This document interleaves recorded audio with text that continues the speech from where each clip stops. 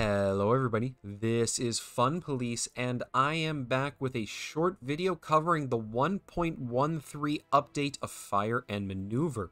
A variety of notable changes has occurred in this patch, including an overhaul to the skirmish trait, a variety of changes to the Ottoman faction and its unit roster, alongside a reworking of single player content and even cosmetics. So, if you enjoyed today's content, make sure to like and subscribe as I'm going to continue making Fire and Maneuver content, and you won't want to miss out on that, especially as we're going to continue doing the unit guides, which I have just started up doing, and so far I've covered France and the Ottomans, and we'll be doing more in the future. Regardless, let's just jump into the patch notes. There is quite a lot here, so we'll start off by talking about the cosmetics. Now, cosmetics are actually in the game. You're able to move around and buy various cosmetics, ranging from 3 different tiers, from this bronze tier that costs 2,500, the 5,000 costing silver tiers, and then the incredibly expensive 15,000 golden tiers. They all have different cosmetics, and I have gone ahead and spent most of my merits buying them. And I'll just show you off the ones I've bought so far.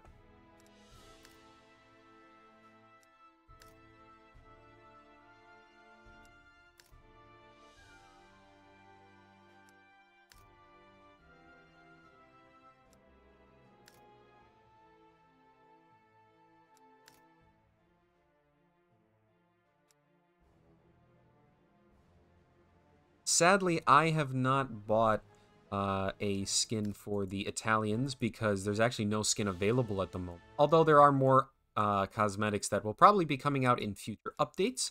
And then also, I haven't bought my American nation because I've been wanting to buy the Union Soldier, but I bought everything else and now I don't have enough merits. So I guess it's a good time to get grinding.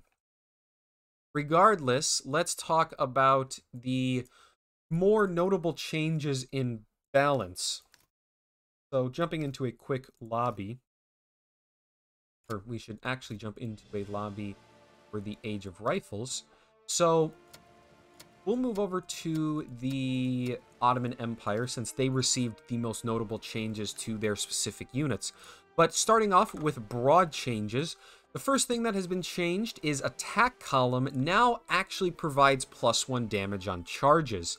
This means that a unit like the Bashi Bazouk, which has the shock perk and is in attack column, will now deal a total of 4 damage as a baseline to its charge.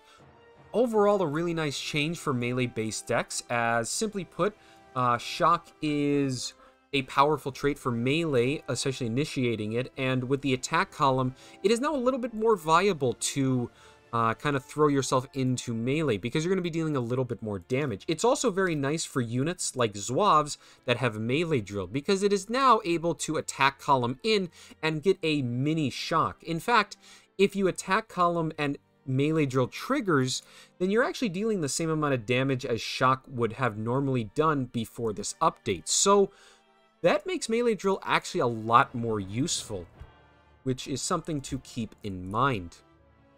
However, melee has had a bit of a nerf because units will no longer infinitely follow enemy units until they get into a melee. So if the enemy moves out of range, your units won't endlessly follow them until the ends of the earth if they don't have the movement to do so. So this means that melee has to be a bit more careful with it because it can't rely on getting free movements, and if it tries to charge in and then doesn't catch anything, it's going to be left open and potentially be annihilated. Another change is that the damage between reserve units has been changed, so it's now evenly applied, meaning that when you shoot at a unit, it should now deal damage to both the front and the reserve unit. It's no longer going to, for example, only deal damage to the frontal unit if you shoot at it from the back, is what I believe this is changing. Although the wording is a bit vague, and I apologize if I'm actually wrong. I'll leave a comment and pin it if I get more concrete reading on it. The clashing system has had some bug fixes, but now let's talk about some of the more notable unit changes. So starting off is that the 4 cohesion units and 5 cohesion units have all had their cost increased by 5 points, meaning that they're now a little bit more expensive to run. I think this is overall a small but nice change. 4 cohesion units, and especially the 5 cohesion heavy infantry, have been kind of warping the game around them, and has made something like the 3 cohesion units a lot less worthwhile, simply because why spend, 50 points on a rifle unit when you could maybe just spend 55 and get a 4 cohesion unit? The cost differences just weren't large enough, and as such, it just simply made sense to get the more worthwhile 4 cohesion, and especially the 5 cohesion heavy infantry, often because they also had really strong perks. But now there's a little bit more cost to it, and you might be able to fit in these 3 cohesion units into certain builds if you have that extra amount of funds that otherwise you now no longer have due to the higher cohesion costing more. On top of that, we've also had a rework to skirmishing. Skirmishing now has a completely new effect that says it ignores fire flanking damage. So fire flanking damage is essentially when you get shot at from the side or the rear, which would normally deal significant amounts of bonus damage. Skirmishing units now completely ignore that. So as an example, this rifle unit, if it got shot in the back, would only take 1 to 2 points of damage, where other units would take upwards of 4 to 5. This means that skirmishing is now a very, very interesting trait, and from my initial plays with it, it's actually very powerful. Being able to have your units play aggressively and essentially being immune to flanking means that they're able to get out in front of your army and actually do some heavy lifting. And the enemy is not able to severely punish you if they manage to push one of your flanks.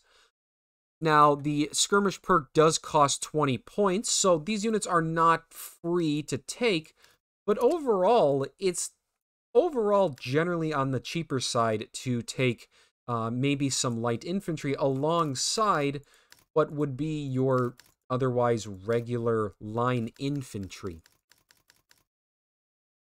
On top of that, we've had some changes to various maps.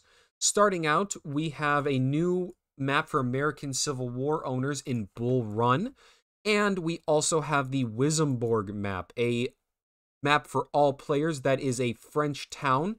And I've played on this, and it's quite an interesting one, with multiple spawn points, with players being able to essentially have units on both sides of the map, and having to kind of clash with each other in the middle.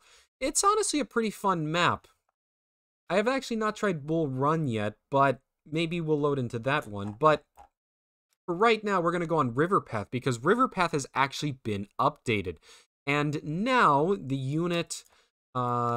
there's been a variety of changes. So let's add an AI in real quick and build a super quick comp.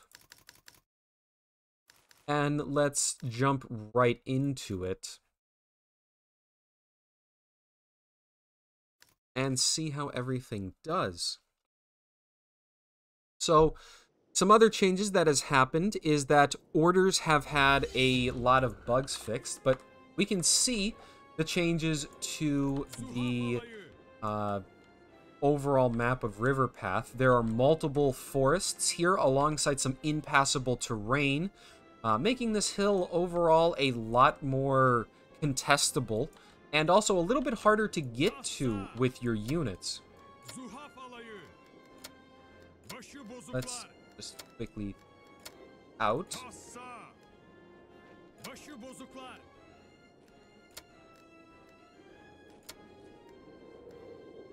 Objectives have also been updated, I should note, in that they are now a little bit more balanced, not only across maps, but also the fact that they're not ticking down as rapidly as they did previously, which is a nice change, because, to be honest, objective was a little bit frustrating, because essentially players could just bum rush a objective, and when they got there, they would just win. But with 3 objectives, you now have a bit of an interesting dynamic, where you're generally going to control one, have to contest the middle one, but can also potentially try to take the enemy's other objective.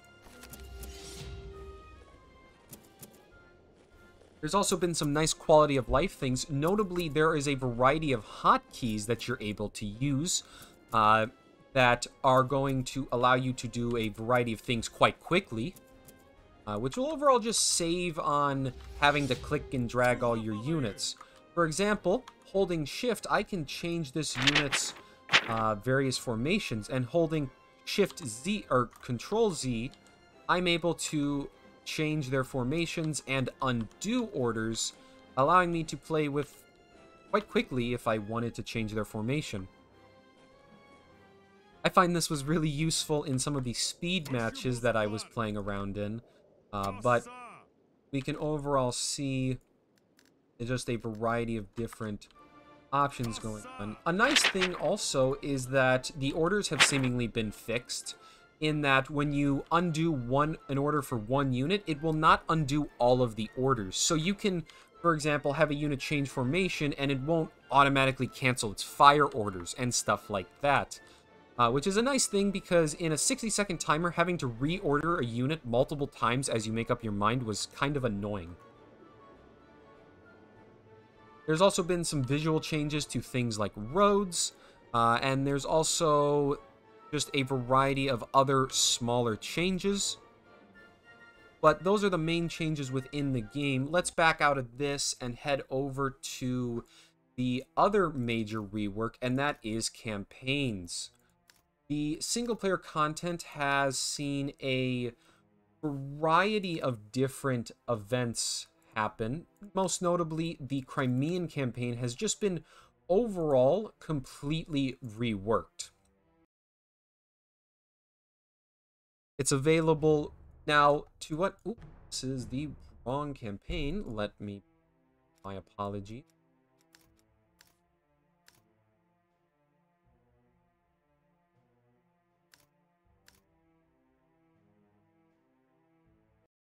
This is the correct one. So, if you've played the Crimean campaign at all, this is quite different to what it looked like previously. And you're going to have to, overall, just play around with it again. Gives a fresh take on the campaign, and also introduces some unique things. Like, as an example, there was a difficulty slider that you could now tweak, which adds a very nice amount of difficulty by adding more enemy units alongside giving them more powerful units to work with.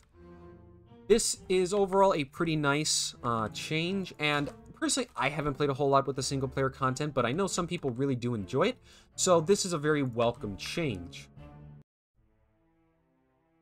Beyond that, there's also been a variety of bug fixes, and also some UI updates. But that is mostly it for the patch, so that is where I'm going to end this video. A quicker one today, just covering some of the bigger changes.